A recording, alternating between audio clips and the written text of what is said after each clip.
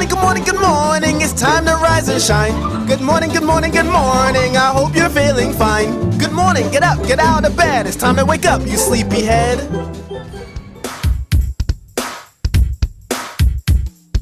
Time to wake up, it's a brand new day, and we can't miss out on that day to decay. Get your day planned out to be at your best, and you gotta make sure you got the right back test. Wipe the sleep away, make sure you're awake, cause we don't have time for fat finger mistakes. AM ratio condos will pay the bills, but you gotta be quick to get those fills. Follow your plan to keep your pockets thick. If that market gaps up, look for Uncle Rick. Small gap down means it's time for a duck, but if it doesn't set up, then we don't give a Good morning, everybody.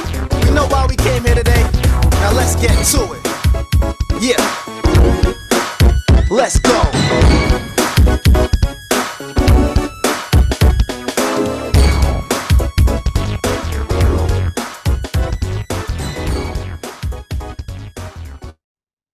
Good morning, everyone. Happy Monday. Everybody's favorite day of the week. Hope everybody had a good weekend. Got the S&P down 15, NASDAQ down 61, Russell down 9, Dow down 76, gold unchanged, silver down 1%, notes and bonds a little bit red, 10-year yield up 1%, oil slightly green, natty gas up 4%, grains a little bit mixed, euro and the pound pretty flat, Bitcoin down about 1%, VIX up about 6.77% at the freeze, a little above 15.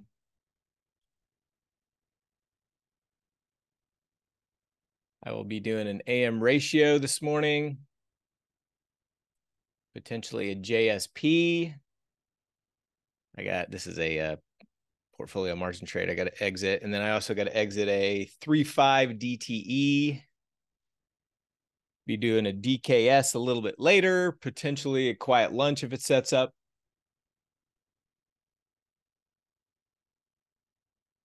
Looks like we're going to be about 30 wide for the $4 strikes.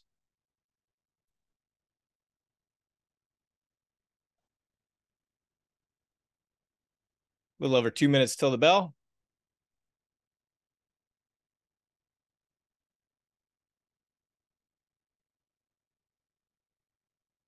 Ooh, the coffee is extra good this morning. Just extra good. You know, sometimes you just get those batches that are just extra tasty.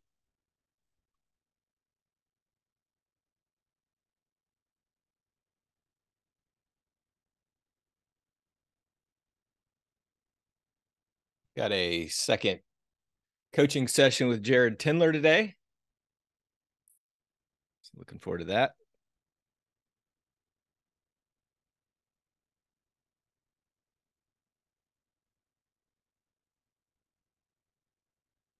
So first thing I'll be doing once the market opens is I'll buy my longs for the AM ratio. And I'll turn around and get my OCO filled for the shorts. If JSPs have set up, I will get in some of those. If not, I will go to exit my 3.5 DTE. I've been doing my homework every day like a good boy. My dog didn't even eat it. I do need to clean up a few things here this morning after I get off the live stream, though.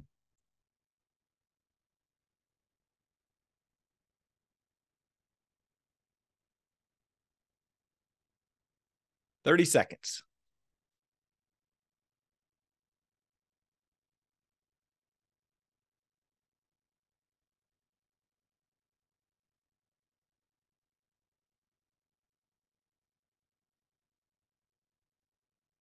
I've already got my long order, my order in to buy the longs pre-market. So those should fill as the market opens.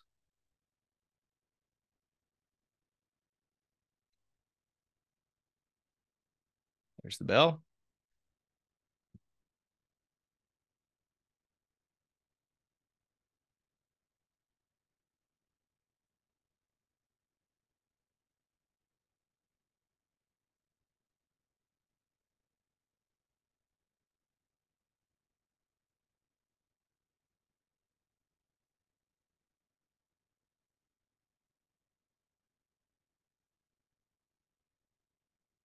Why my longs aren't filling.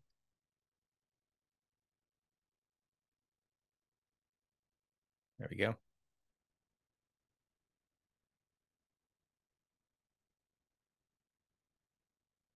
It's like 35 wide.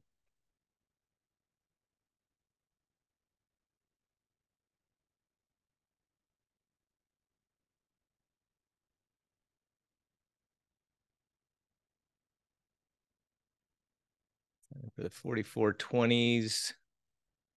Yeah, 4420s, 4385s is what I got filled on.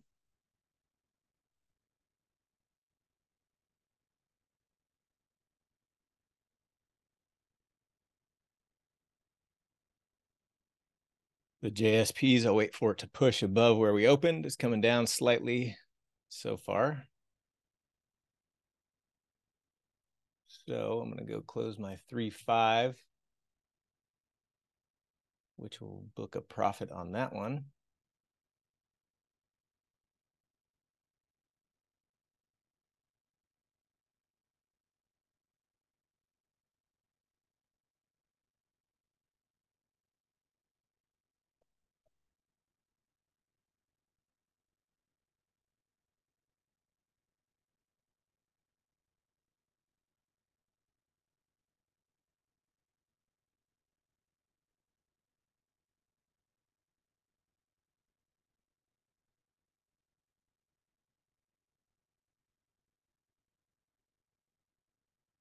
Gonna get filled at 1740 on my 3.5.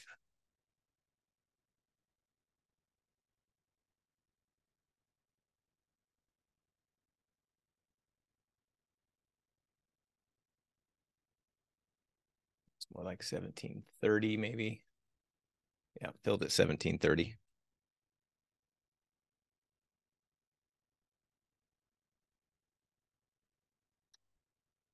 Posted that in the calendar channel.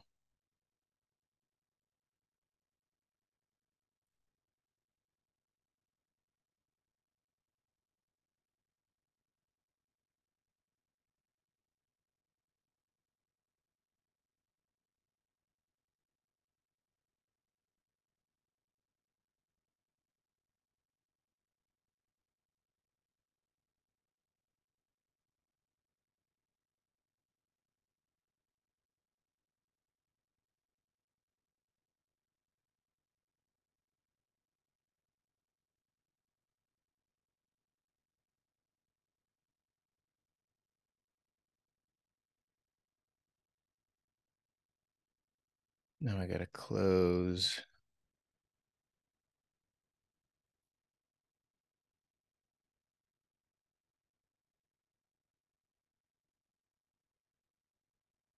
I'll leave that one on.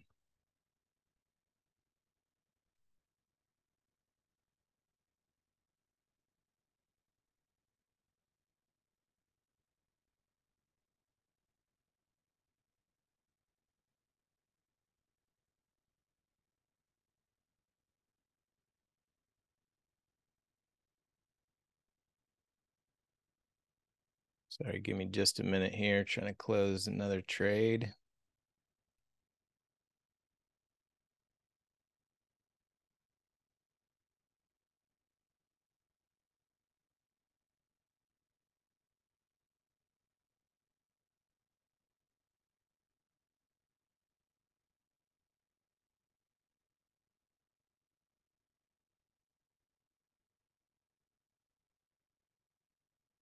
$240, 4,300. Yeah.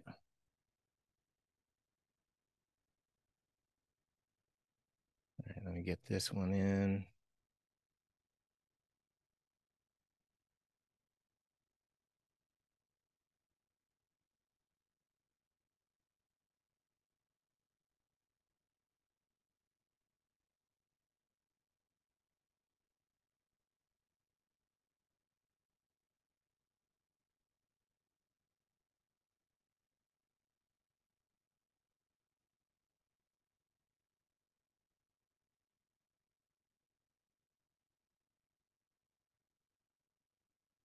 All right.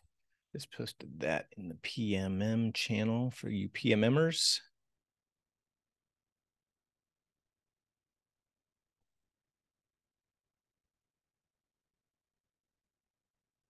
All right, so got in my AM ratio, filled at 1825. Closed my Humpty, closed my 3-5. No setup for JSP yet.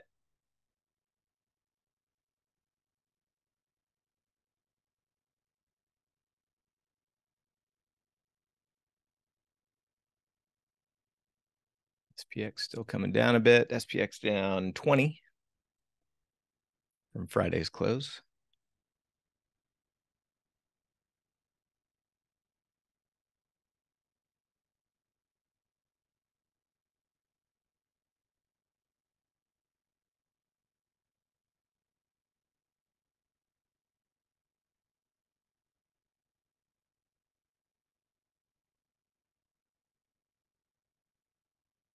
Quick check on our time flies. Got the Dees one, it's pretty centered.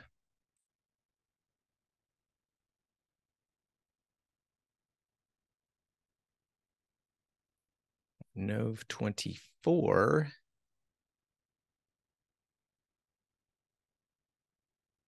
We've adjusted that one twice. Just waiting for some theta decay on that one. And then our Nov 17, of course, we need a big move down for that one to get out of its loss.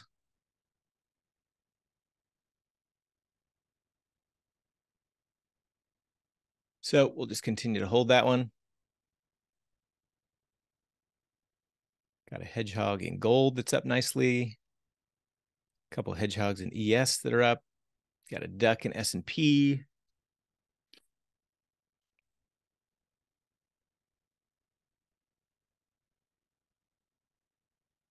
Got a 6-7 DTE double calendar from Friday that's up a little bit. Well, actually, that's going to bounce around unchanged now.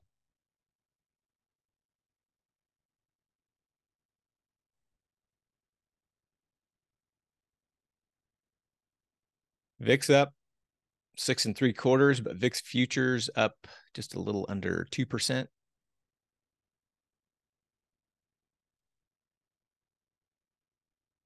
Russell, the weakest of the four indices.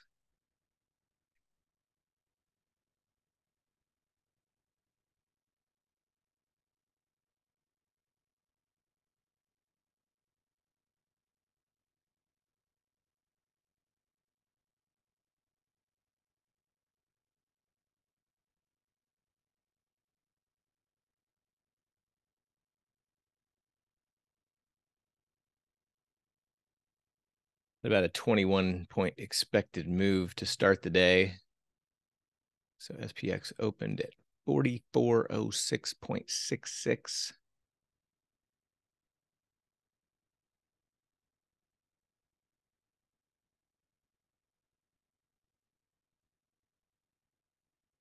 About 27.5 to the upside.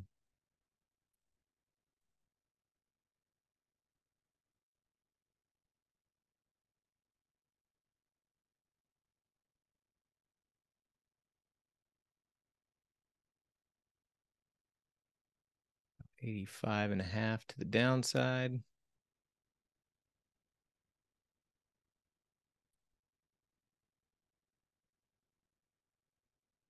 All right.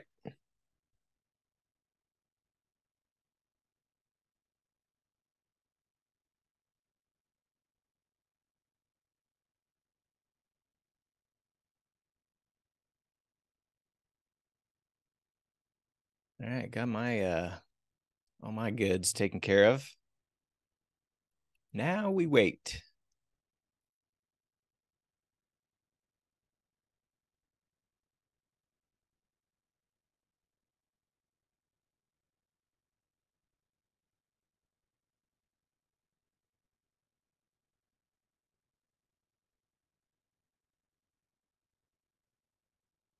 No bounce higher, so no JSPs for me at this point.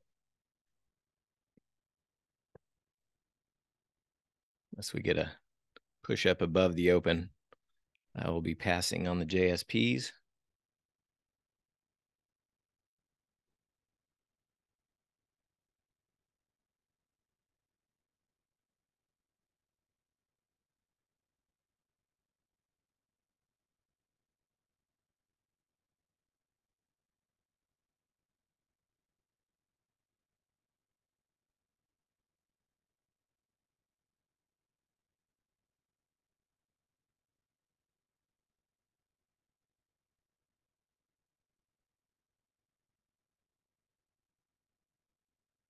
All right, what else is going on, everyone? Krish is riding around in a driverless car, sounds like.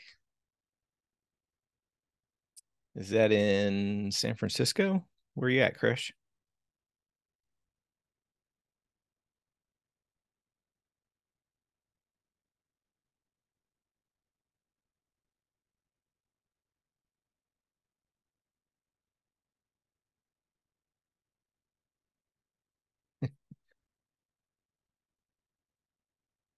Gotcha.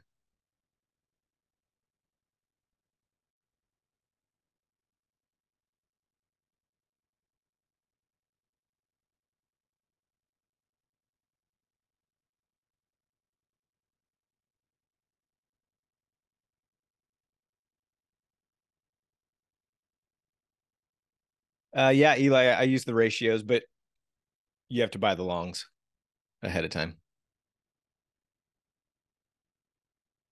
At least the way I do it.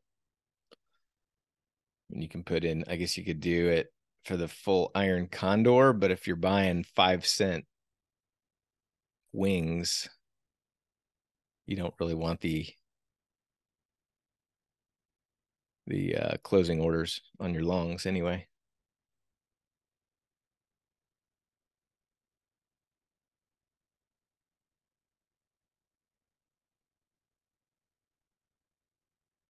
Nice, Wuga.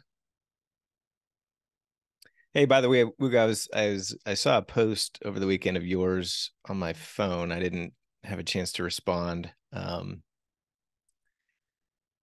was in regards to the daily expected move. See if I can find it here. So I'm getting your post accurate. Let's see, where was that?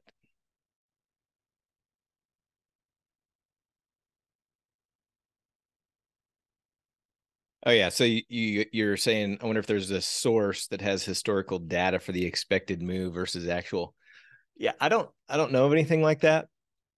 But then you also mentioned, it should move less than the expected move more than 50% of the time. So the expected move is essentially the one standard deviation move. So theoretically, price should be moving inside the expected move over 68% of the time. But we've just anecdotally, I mean, we've certainly seen price move above or below the expected move for the day more often than normal, it seems like.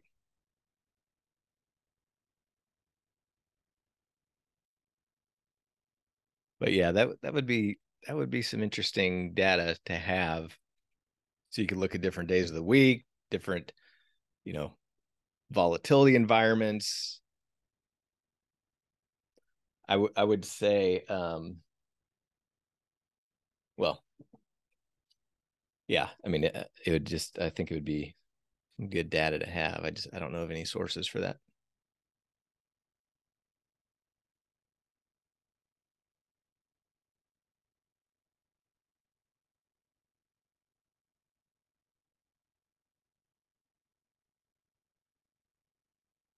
S&P still hovering around down 20.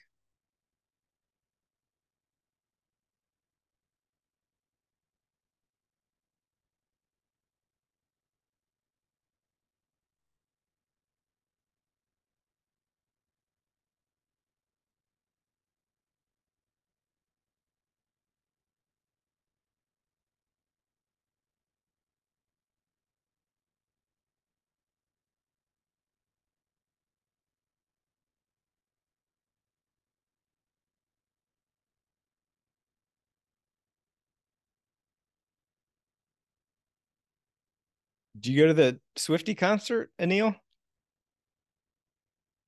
Oh, the movie. Gotcha.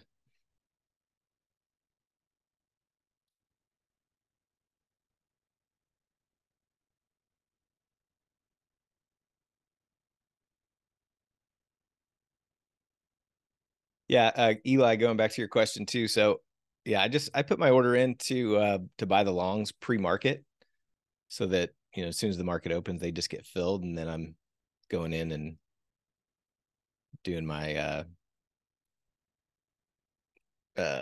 my template on the shorts. And then, that's the, the morning one. That's the one that's kind of the more problematic, because you got to kind of put it in pre-market, or you got to get them filled before, you're trying to get your AM ratio filled as quickly as possible. But when you're doing it any other time, like quiet lunch or power hour or any of those, it's not a big deal, because you got plenty of time to buy your longs and then put your order in. So I think you're probably just talking about the morning one. But yeah, I just put that order in pre-market. It's not too big of an issue. Sometimes I'll put it above, 5 or 10 cents above where I think it'll get filled, and that way I don't have to mess with canceling, replacing, that kind of thing. Although this morning I thought I had it above and I still had to replace it, but got filled pretty quick. I got in so my longs got filled 35 seconds after the bell, and my shorts got filled 58 seconds after the bell. So that's pretty quick.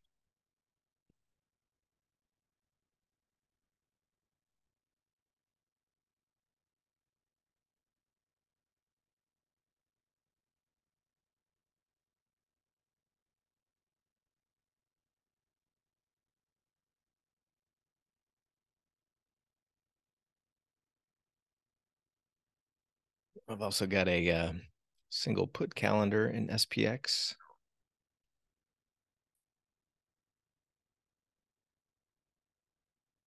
That one's pretty centered.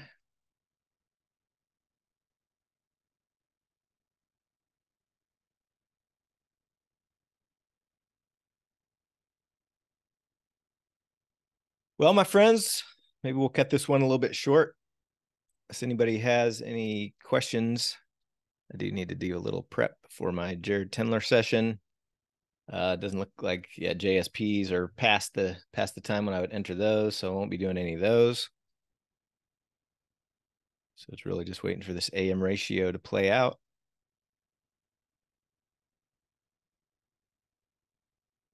I'll be doing a DKS here in 45 minutes.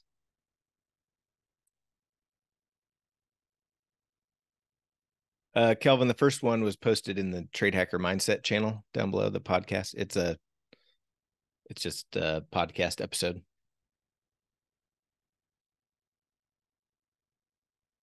The first one was, we didn't get too deep into anything on the first one. These next couple should get even deeper and better.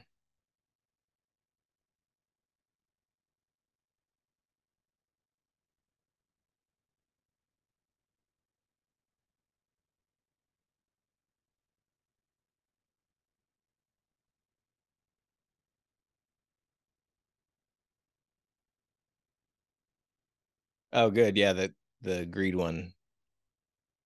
I recorded that one last week. Just something that was kind of on my mind, and I was kind of refreshing up on his book, and that one kind of popped out at me. So good. Glad you liked it.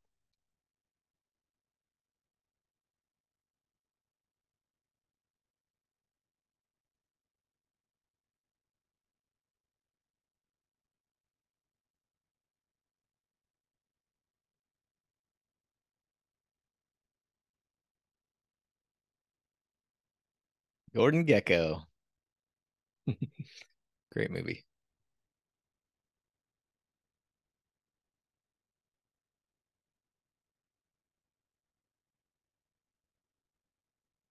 Getting a little tiny bounce in SPX.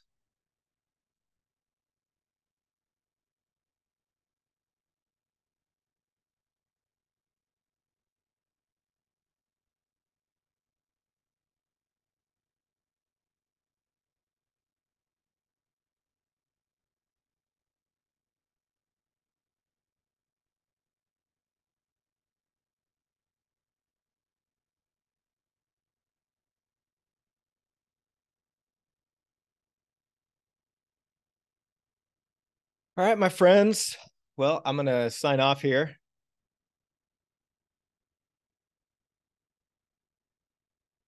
Hope everybody has a good rest of your day, and we will be back for Power Hour.